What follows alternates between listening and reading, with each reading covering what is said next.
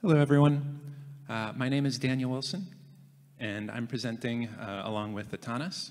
We're going to talk about environmentally sustainable AI via power-aware batch scheduling. So I've been doing this work as an intern with Intel under the leadership of Atanas and Chris Cantalupo, and I've done this with the support of all of these other people who run the GOPM team over at Intel. So let's begin. So for some of the background about why we're looking into this is basically just that AI workloads demand a lot of power.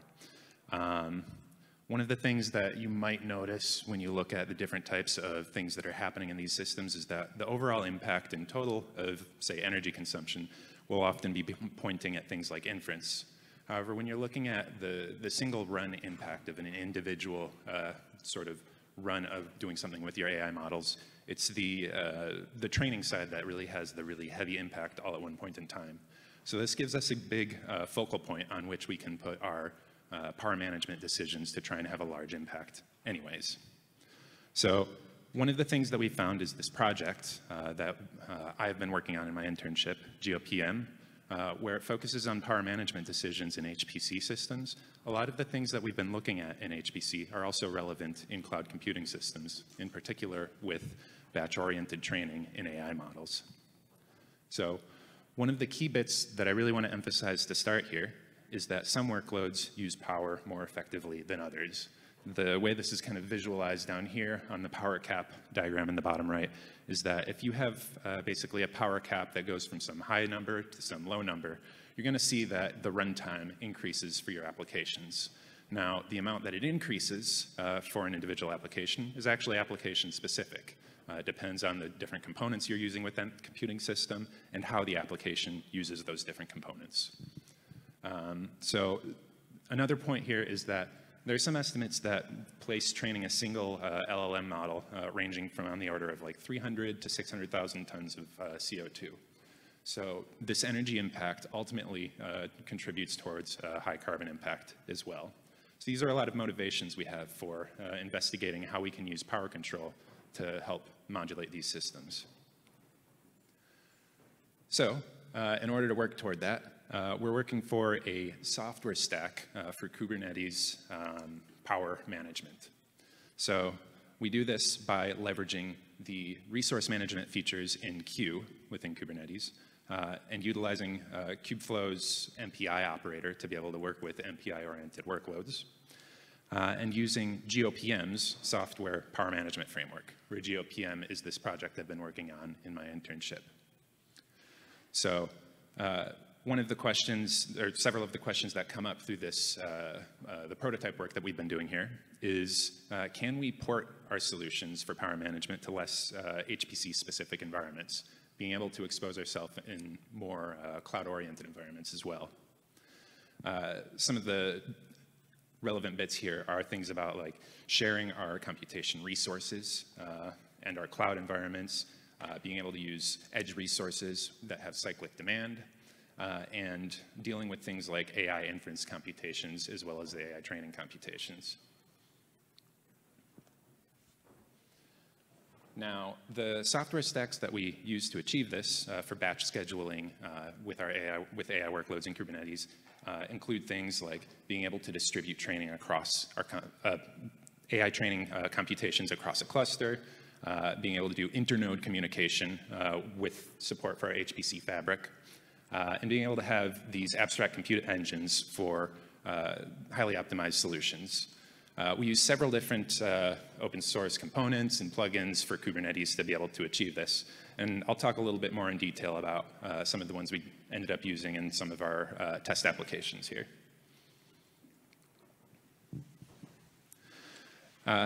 So one of the other bits that I want to go into a little bit more detail about why it's useful to have power capping in, say, the batch-oriented job scale is because once you do have that sort of control knob where you can modulate power consumption in your job queues, is that it opens you to be able to do additional types of optimizations for your system, for your system's energy usage, where you're routing your power, for example. The diagram here is illustrating two different types of power distribution policies you might use in your software.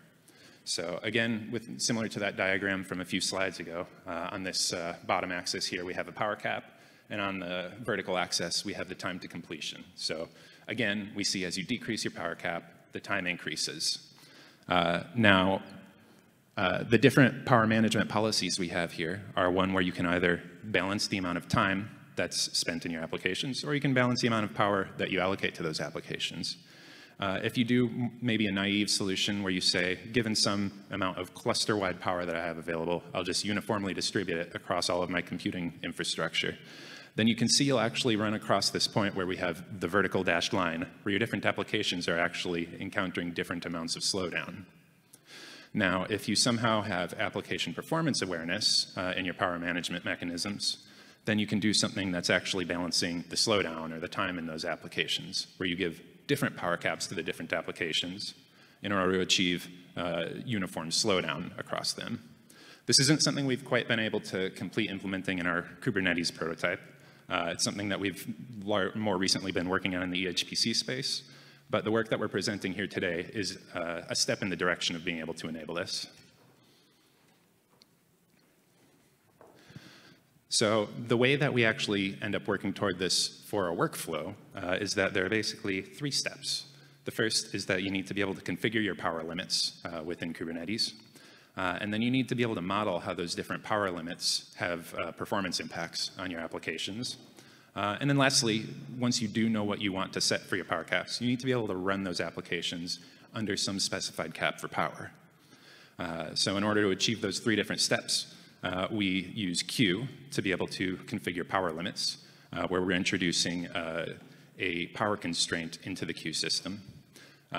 And for modeling, we provide some scripts that allow you to run sweeps of your application, executing either the entire application or a representative proxy of the application under multiple power caps, and then feeding the resulting metrics back into a script that we provide to generate the power performance model. And then lastly, we provide a mechanism to actually run your applications under those different power caps, informing the Kueue scheduler of those power caps, and then enforcing those power caps that you've informed Kueue of.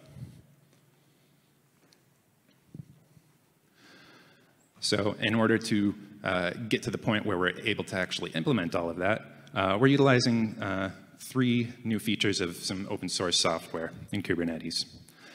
One is that we use resource flavor extensions for Kueue, which through a patch that we provide allows the MPI operator to be able to use power as a first class resource. So we create some devices, some resource devices, and then control those through the Kueue system.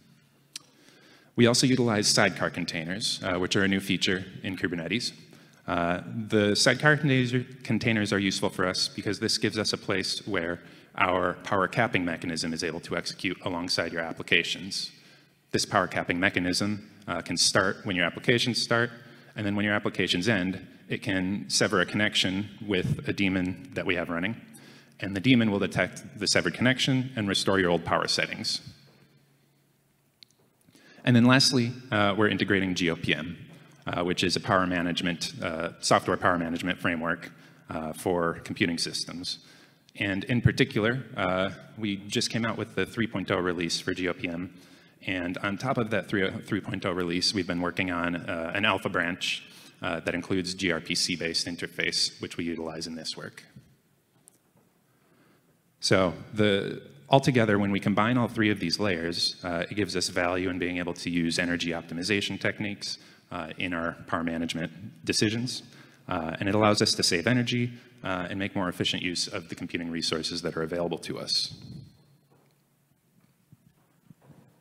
I will speak now a little bit about the realization in Kubernetes, how we implemented that kind of approach. Just looking into that diagram from right to left, we have an external component inside Kubernetes, the Kueue engine, basically responsible for batch scheduling. And we defined a queue for a cluster queue, which has a specific resource flavor, so-called resource flavor in Kueue kind of language. You see it on the picture. We call it ito.com power. It allows us to have basically a quota for the power across the cluster, across that queue, which jobs can request from. Then on the left picture, you see basically what happens in terms of pod specs and components, which we are creating to start an AI training job. So the component on the first box on the right, basically the job, consists of 2 containers. We mentioned the sidecar container, which is actually an init container having sidecar properties. This is a feature which was enabled in Kubernetes 128, where you can define that init container should not block your following until it's fully executed, but it should be executed in background, and then when the main kind of container finishes, the init container is destroyed. And this feature was really good for us because we could set the power cap initially, and when the application finishes the training process, the container gets destroyed, and this resets the power cap. So basically, the node gets back to the original power level. This is our job. In the job kind of specification, which is following the Kubeflow MPI job kind of format, we have to request this kind of special resource, the resource limit power, with some amount of power usage, which the user can pick. This is expressed in watts, and then passed to a daemon set, which is the daemon set on the bottom, running a device plugin. The device plugin is responsible really for accounting of these power limits on the nodes and exporting them in an environment variable later to the container so that it can be consumed by the GOPM service. Yeah, the last component is the GOPM service, which is really responsible for the execution of this power capping command. We provide several interfaces to different vendor hardware. There is one API support for Intel hardware. There is NVIDIA kind of driver support for basically GPU power control. To illustrate the flow, we have also this kind of cartoon. Let's imagine we have the situation where user has a set of jobs, in that case 4 jobs, and he or she started submitting the jobs. You see job 1, 2, and 3 requesting 1,500, 1,000, and 2,000 watts. And we defined a queue through the mechanisms provided by the batch scattering component to support up to 5 kilowatt. And then the user comes with a 4th job requesting 1,500 watts, and basically this cannot be satisfied at that time, as we have those 3 jobs already scheduled on the cluster and being in execution. So the 4th job will be put to idle, and we'll wait until some of the jobs freeze resources, freeze power, and will get executed. So in terms of what we have as components, we have the TensorFlow jobs executing the AI training, which request a specific cluster, request a power limit provided by user. In Kueue, we configured the cluster power limit to 5 megawatt, and we have the GOPM daemon set. The GOPM daemon set basically receives a command that it has to set the node power limit. As an example, the 1,500 job 1 when we issue that job, this will trigger a command to the GOPM daemon set through a client to request that power limit to be set on the node, and this will happen basically in that system. How do we configure the different power limits? The Kueue power limit or cluster power limit is a standard kind of resource flavor in Kueue. You can specify different resources in Kueue, like CPU, power, defining certain quota for them. And you can do that also for any kind of device, which is basically exported through a device plugin in Kubernetes. So we use that kind of capability to use device plugins. And we defined the power device plugin, which is really for accounting of this power cap. And you see it's quite simple. This did not require any change in Kueue way, basically how to specify it. The job, basically we took a MPI job coming from Kubeflow. And in that one, we specified the 2 containers, which I showed in the previous picture. We have an init container, which will be requesting the actual power cap. And as it is defined through 1.28 sidecar capabilities, this init container will not block, and the actual training container will start. And when it finishes, the init container will be destroyed automatically. And the actual power cap you can request as part of your resource limits. And this is recognized by the device plugin and accounted accordingly. Now I will give back to Daniel to discuss a little bit about the results, what we have. Thanks. So this slide is going to go over a specific example of one AI training workload that we've tested this out on. So the point here is that we're able to extract power performance models by using power sweeps with the infrastructure that we've explained over the previous few slides. The plot on the left is showing the results of running a power sweep with an application called Cosmic Tagger. Cosmic Tagger is an open source application that's able to classify basically background versus foreground events in cosmic data or cosmic simulations as well. We were able to run this inside a containerized environment within Kubernetes alongside this power capping infrastructure that we've explained, and took a look at running it under several different GPU power caps by utilizing that infrastructure. One of the key bits you can see here is that there's a basically a polynomial shaped trend line that's going from the maximum power cap that's available on this 4 GPU system that we're evaluating here, all the way up to the minimum power cap that's available on this system. In that case, when you're at the minimum power cap, you're seeing around 10% slowdown on average. So what we're able to do then is execute the application under multiple such power caps, which generates a bunch of different log files from our GOPM monitoring container that runs alongside the application. We can feed those trace files into a modeling script that we also have available here, which generates basically this polynomial model that has our slowdown as a function of a power cap. Basically, the idea is the lower your power cap is, the more your slowdown will be. So let's try and fit that with an ordinary least squares fit. So as a result, once you have this kind of model, the goal is that instead of just blindly saying, every time I submit a training run of this application to the system, let's take this model and say, how much tolerance do I have right now based on my work schedule for slowdown of my training once it starts running? In the example that's illustrated here, we've said, well, if the user is willing to tolerate 5% slowdown while their application is running, then we recommend somewhere around an 850 watt power cap on the GPUs.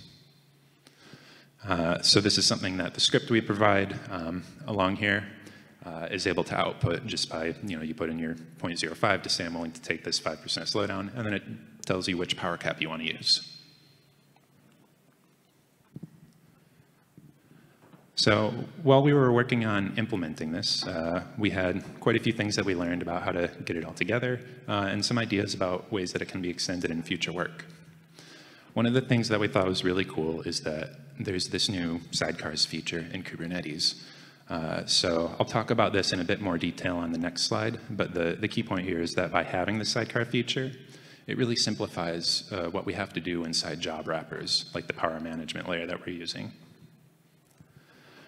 what we can see is that Kueue is able to limit continuous resources like power, but it takes some adaptation. Not a lot, but at least some amount, which we were able to implement. So the way to get this to work is that we need to be able to represent power as some discrete collection of devices. So this is what Atanas was describing a few slides ago. Basically, you can generate a device as Kubernetes sees devices that you can schedule against for each unit of power that you want to be able to schedule. So if you want to be able to schedule at watt level granularity, and your system is capable of taking power caps up to, say, a kilowatt per node, then you would generate 1,000 devices for that node. So then what you can do is, after you've allocated all of those devices, you can request it when you're submitting your limits or your requests for your jobs that are going into your queue. So one of the things that we found is it would be nice if we could enable continuous resources in some sort of future change. I don't think we have something in mind yet for how that would work, but it would be excellent to hear if there are any ideas about being able to do this without generating a large set of devices. There are also several opportunities to build on this in future work. So once you have a mechanism in place for job-level power capping, you can start to explore a lot of things in terms of what are power caps doing to my individual jobs, and how can I use those power caps at, say, a cluster level or some broader level to achieve my other system-level infrastructure objectives. Some of the things that we believe you could work on here are doing things like evaluating power over subscription opportunities in your infrastructure. So if you have some level of power over subscription in your system, your goal will basically be to say, with that oversubscription in place, I really want to maximize the performance of my system under some power constraints. So with a power level, or with a job level power capping infrastructure that's performance aware, you can make decisions about where you're routing your power within the applications and within the components that they're executing on. And with that information, you can aim to achieve higher system level efficiency because you're able to send less power to the applications that don't need it in order to be able to send more power to the applications that do need it. Another thing we'd love to do in future work is to integrate with container scoped metrics. So as I mentioned at the start of this project, at the start of this presentation, is that this project is started as trying to take a power management infrastructure that we've largely developed for HPC systems and start figuring out what sort of new challenges and new solutions are possible in the cloud space. So one of the things that comes from the HPC space is, at least for this current iteration of this, we're assuming basically a single tenant per node. So basically there's always one application executing on a given node because we're controlling power without awareness of what's happening in individual containers that may be executing on the same node. There are other projects out there that have already started investigating this problem. In particular, the Kepler project is a big one, where they're working on being able to get container level metrics on power, even though you're typically only able to monitor the hardware at a much broader scale than what's available within containers. So beyond that, it would be great if we could integrate with a solution such as Kepler and further start working toward solutions in per container power control. We anticipate running into similar challenges for the control side as the types of challenges that are being encountered in the monitoring side, mainly because, for example, if we're only able to set power caps at the individual GPU level or GPU tile or CPU package, you're going to have applications that are executing at a much smaller granularity. However, there are many other types of power-related controls available in these systems. So similar to what Kepler is doing in terms of modeling those lower-level components to the more broadly package-scoped or GPU-scoped components, it'd be great if there's a way we can model the controls as well. Another thing that we'd like to do is to be able to investigate elastic resource allocations. What I mean by that is basically being able to specify for a job, here's some sort of minimum amount of guarantee of power that we want to give the job based on the user's request, but also that we as the system operators or an automated operator can choose to boost beyond that as needed.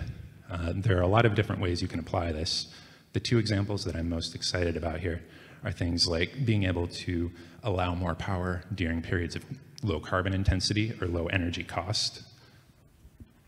Because basically what you can run into in cases where, say, you have mixes of power availability in the grid that you're working under, is that carbon intensity will change over time, energy costs will change over time. So wouldn't it be great if we could take maybe our more efficient applications and give them a little extra power to utilize more of that power at those times of lower cost and lower intensity? Another example is considering that many applications have properties within the applications themselves that change over time. So as applications enter different phases of execution, they may have points where they're more efficient or less efficient with the power that they're using. So one of the things we'd like to be able to do here is introduce the combined solutions that do live monitoring of the performance of the application and live monitoring of the potentially changing power objectives at the system level, and combining those to be able to have a system that changes over time and comes up with some system level policy that's aware of the application changes as they're occurring. This is something that we're currently already working on in the HPC space. But again, this is something that I'd love to be able to figure out what the new challenges are in the cloud space so we can bring that here as well. So I mentioned there was something I wanted to say about the sidecar containers. And this slide goes into a bit more detail about that. So the key bit that was useful for us with this new sidecar feature in Kubernetes is that it simplifies what we can do with job wrappers. And what I mean by a job wrapper in this case is having our monitoring and control that starts with the application and ends with the application. The way that sidecar containers work is that there's some sort of init container that is a prerequisite for the app container. But when the application ends, the sidecar container also ends. So in general, we think this is useful for any type of prologue or epilogue work, which we see quite often in the HPC space when you have batch-oriented workloads. The way that this ends up actually making things more simple is illustrated in the example on the bottom here. So when you don't have sidecars, basically what we have to do with our monitoring infrastructure is our container that has the monitoring application inside it needs to be aware of what the other container is doing. In other words, we have to have a shared process namespace, and we have to monitor whether the process is still alive for the application that we're checking. So we have to know what that application is. On the other hand, if we have sidecars available, what we can do is basically just tell our monitoring application to run infinitely, let it run forever, and then the Kubernetes infrastructure will terminate it once the application is terminated. What this allows for us is we can have a more abstract implementation of this because it doesn't need to have any awareness of what the actual application is that's being monitored. With the prototype that we put together, we did have to apply some patches in some of the existing software for the MPI operator or for Kueue to be able to work alongside sidecars. Otherwise, things just wouldn't start. They'd appear to hang before they were able to actually schedule the jobs. So one of the things we're hoping we can do is work with those teams to see if there's a way to get official support inside those extensions. So everything that I've been talking about in today's presentation is provided online on our GitHub. There are quite a few places within our GitHub page that it ends up getting used. So we hope that this sitemap might be a helpful way to help you navigate where all of this lives. Some of the places I would recommend you definitely check out first are take a look at the GOPM homepage. That talks about the power management infrastructure as a whole. Take a look at the cloud branch, which contains all of the changes that we made for enabling gRPC with the GOPM infrastructure, and which also, in some subdirectories, contains a specific folder for the KubeCon changes. So I'd recommend you check out that directory. There's a README in there that kind of outlines all of the different components that we were talking about today. And certainly check out the rest as you find they're interested. Those are just some suggested starting points. So in closing, I just want to remind a few points that I've covered throughout this talk. The first one is basically that AI workloads demand a lot of power. Then that power cap sensitivity for performance changes by workload. So it's important for us to be able to understand for a given workload what's actually going to happen if we apply different power caps. When you have Kueue and sidecar containers, it's easy to use GOPM or any other side power manager to be able to use job level power caps. And we have several ideas about future work that should continue making power management broadly available across containerized jobs. And then lastly, I want to mention that I definitely recommend checking out this experimental cloud branch of GOPM, where it provides a gRPC interface to be able to interact with GOPM for power management and accessing its other features. So thank you for listening, and please raise any questions.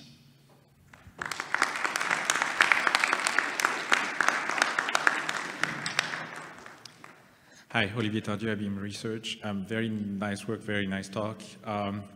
We've been exploring very similar things, very similar systems. So many questions. So maybe just one, or the first one is, you talked about training jobs, you talked about, user tolerance to slowdowns. In our experience, for these kind of jobs, the tolerance to slowdown is 0. Not 1, not 2, just 0. So do you have any insights on maybe where this is more applicable, GPUs versus CPUs versus, insights about applicability and what kind of workloads you're planning to use this for? Do you want me to? I can try to answer with some ideas where this can fit. For example, I was thinking for ADAS use cases where you have fleet of cars going overnight, basically to inject data. And usually this data is injected in a data center, used in a training kind of training scenario, where the new kind of collected data has to be used to refine the models and so on. Usually the job has to finish in exactly 8 hours, but let's say you have different kind of models and they finish in different time frame. Some finish in 5 hours, some finish in 3 hours. So maybe you can put a slowdown in some of them. You have a total time of 8 hours to finish all these jobs and do some sort of bin packing. Basically allow some sort of slowdown for some of the jobs, still try to fit in the 8-hour time frame. And hopefully this will give you a better performance per watt kind of ratio for those workloads. This was just one idea but maybe Daniel has also some other examples. I think some other things might be that a lot of times users say that they don't tolerate one thing until, say, there's an emergency. One thing that we've seen in the HPC space is that they've also said similar things like, if you're running this super expensive HPC system, you probably aren't really interested at all in power capping because it could potentially slow something down, and your amortized cost of that system is just, being flushed away when you do that. The reality is there are emergencies happen. Sometimes there are budgeting emergencies, like in the past year when there have been big spikes in natural gas pricing. There was, in particular, like one data center that needed to shut down about 1/3 of their systems for about 1/4 of the year in order to meet their energy budget.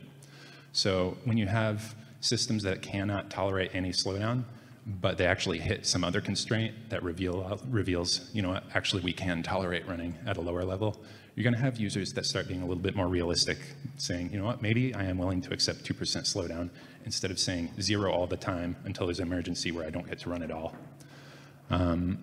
One of the things that we expect, if you can tolerate very small amounts, like between 0 and 5%, is that there still are several opportunities you can get there for energy savings. These plots here show someone else's work on the left, where they were evaluating LLMs with GPU power caps, basically demonstrating similar to what we saw in our curves, where at subtle power caps, you have basically a slight amount of increased time, but you do get savings for your energy. So what we expect you might be able to do is if you see systems where you start charging users for energy-related concepts, they might be also more incentivized to take very slight slowdowns in order to save energy.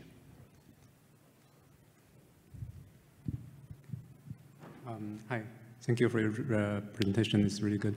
I have a question about the internals about the GOPM. So how does it really control the power consumption? Like what device can it control, like CPU or memory or NIC device or PCIe device? How does that really work? So for the data that we showed on the curve in these slides, for those we were just doing GPU power caps. We were interacting with the NVML software library to achieve that. The GOPM software is capable of also utilizing, say, MSRs to be able to interact with GPUs for, CPUs for their power caps. We can do DRAM power caps through RAPL in that same interface as well. So for that, we either directly interact with like the MSR driver in Linux or the MSR safe driver, which provides a batch interface. So in summary, it's GPU, CPU, and DRAM. Yeah, and the DRAM comes through the RAPL software power management interface for us. Okay, thank you. Hi. You mentioned one of the future directions is about finer granularity and like power management for containers at the container level.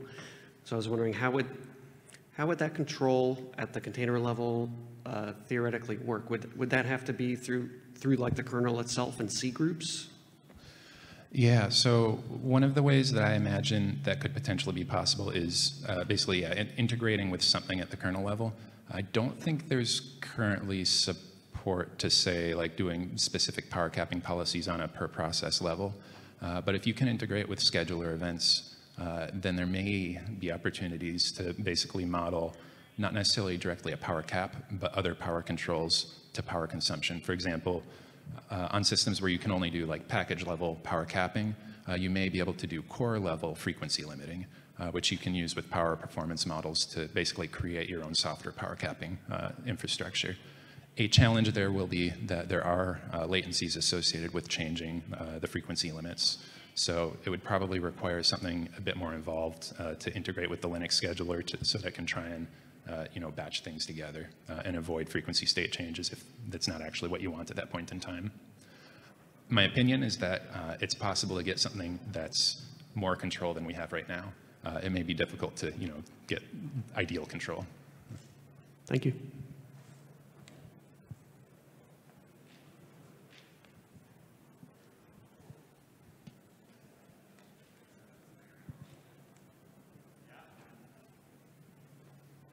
Thank you, everybody. Thank you all.